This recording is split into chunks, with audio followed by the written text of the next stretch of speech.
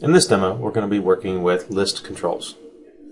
First, let's go ahead and create a new page, web form, and let's make sure it's a code behind, and call it listcontrols.aspx. Make sure it's in your demo folder. Go ahead and go to the design view. Go to your toolbox and drag a drop-down list into your div tag. You'll notice a Smart Tasks panel shows up with 3 options. The one we're going to look at for right now is Edit Items. In a later chapter, we'll be going over the Choose Data Source. Go ahead and add a list item and give it text C#. Notice the value is automatically filled in for you. Values in text can be different. Let's go ahead and add 2 more items. Change the text to Visual Basic. And then your third list item, go ahead and call it CSS for Cascading Style Sheets.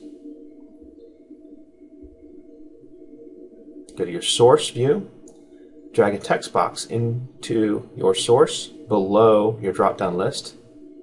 Copy the 3 list items from your drop-down list and move them into or in between the server control tags for the checkbox list. Just a little shortcut to add the items and show you how it works in the actual code. And go to Design View. Let's add a button. Let's also add a label. This is where we're going to put the items that are selected when the application runs.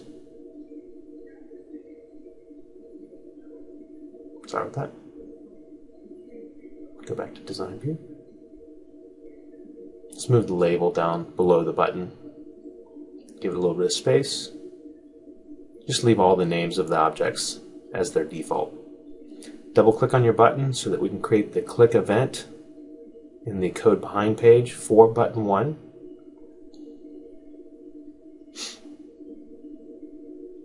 Okay. Go ahead and let's create some text for the label. And what we're going to do is pull the data from the drop-down list and the checkbox list and put it into the label based on the items that are currently selected. Take the drop-down list, selected value,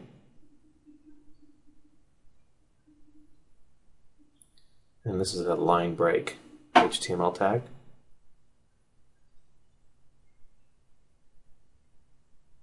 And then for our checkbox list, we're going to loop through each item in our checkbox list.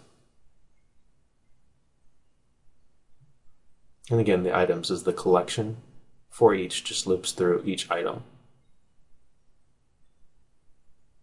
We're going to go ahead and pull the value of selected, or see whether or not it is true. If it is true, we're going to go ahead and add it to our label.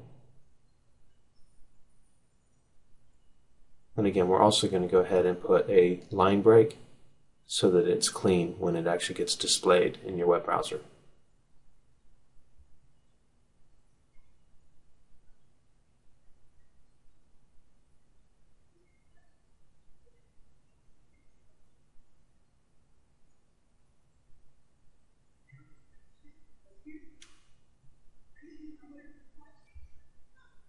Go ahead and close our brackets, save, and run.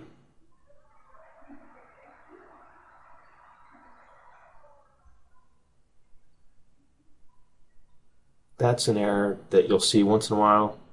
Visual Studio 2010 sometimes requires you reboot or restart Visual Studio. Sometimes even a reboot of the operating system. By the way, a simple reboot will fix that.